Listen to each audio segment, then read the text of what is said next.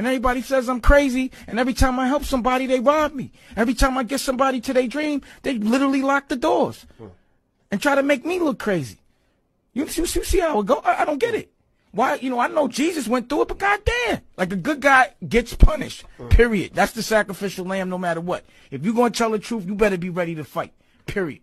But if you soft, you're going to look the other way. And you got to live with yourself. I'm not judging you. I'm just not built that way. And my existence and everything I've done while I've been on this planet as an adult reflects that. As I learn, I teach. And I never hide the plug. I give it away. I'm an OG. I give it away for free. I've been saying this shit